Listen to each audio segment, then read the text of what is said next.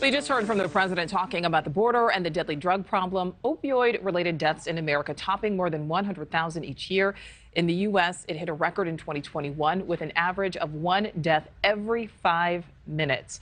But one group in Central Florida is on the front lines of the drug crisis, handing out life-saving medication. And this is not Narcan. NewsNation's Brooke Schaefer had a chance to see them in action in a NewsNation exclusive. She is live now in downtown Orlando. So, Brooke, what are they handing out? Yeah, Nicole, they went around downtown Orlando handing out these boxes of Cloxado. It's like Narcan, but it's even more powerful. That is how critical the opioid crisis is here in Central Florida. Fentanyl is showing up in more drugs than ever before. The DEA calling fentanyl the deadliest threat to our country right now. 2022 saw record months for fentanyl busts across the country. The deadly drug is pouring in mostly from the Mexico border. Just weeks ago in Florida, a police officer suffered a medical emergency after reportedly coming in contact with fentanyl during a traffic stop. She's breathing. Overdose deaths in the U.S. are happening so frequently. Ashley Perkins got a text. Her friend died from an overdose just before our interview. It was just, I'm just letting you know we lost another one. And that's it. We don't even talk about it anymore. Oh, what happened? What was it? We know what it is. In Orlando, Florida, Project Opioid founder Andre Bailey suggests the fight against fentanyl isn't just at the Mexico border. It's in our nation's downtowns. Wherever young people are, we know there's going to be drugs, and we know that we're going to lose lives every single day. So if this is from the first of the year, and we're talking about 9 overdoses. Right. So that's an overdose a day since January 1. Yes. Is that surprising to you? Not at all. Dennis Lima is the sheriff in Seminole County, about 30 minutes outside Orlando. The number of overdoses in his county went down slightly last year, but from record highs the year before. Just last night, we had somebody using marijuana that potentially was laced with fentanyl. Your officers, when they have their Narcan on them and a Friday night comes around, does it sort of feel like it's not an if, but when they're going to need to use that?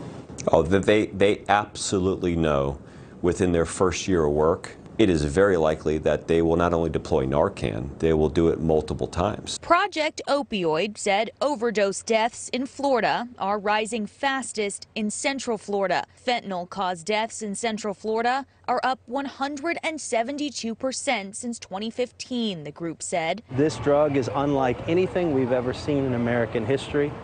It's everywhere and in every drug on these streets and in every downtown across the United States. There are tools to stop an opioid overdose. It comes in a little nasal spray like so, and you can actually just go spray right up their nose. This week, Project Opioid let NewsNation join as they went to bars and restaurants in downtown Orlando, handing out boxes of Cloxado, an overdose reversal spray that's twice as powerful as Narcan, a new necessary addition to their first aid kits. We have a fire extinguisher in a fire. We want all the staff to know how to use the fire extinguisher, and this kind of goes right in line with that. So has it gotten to the point where even Narcan isn't enough?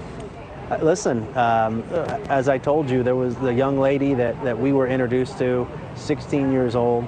She took what she thought was a Percocet and was overdosing in the spare bedroom at her parents' house, and they have to give her 4 Narcans to bring her back. Narcan is wonderful. The problem is the drugs are becoming more and more powerful. Along with more powerful drugs are powerful fears of an opioid crisis that doesn't seem to be slowing down. I don't want this to be around anymore when my children are born. Like, I know that sounds impossible, but I don't think it is.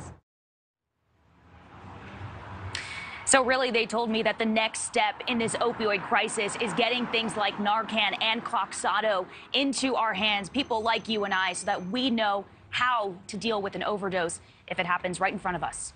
Nicole? Thank you for watching. Go to newsnationnow.com to find NewsNation on your television provider. And don't forget to click the red subscribe button below to get more of NewsNation's fact-driven, unbiased coverage.